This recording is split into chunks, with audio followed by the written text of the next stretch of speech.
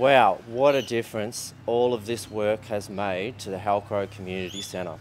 A few months ago we had our Inclusive Access Advisory Committee meeting here, and the improvements today are just, it's absolutely incredible. So we've got new disability ramps, we've got better car parking facilities, we have electronic doors that open, and the whole facility has received an upgrade of the toilet facilities, and the place has had a fresh coat of paint as well.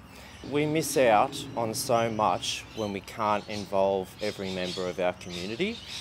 So these sort of access improvements are good for all of us. Community centres across the Fraser Coast are really important for our community. They bring people together for events, activities. They help people discover new interests and make new friends. Here at the Halcro Street Community Centre in Point Vernon, we have our community radio station, Fraser Coast FM 107.5. We have our seniors programs, and of course we have a community garden, as well as many other services. It is a place where people meet and interact, and it's a place where people enjoy life.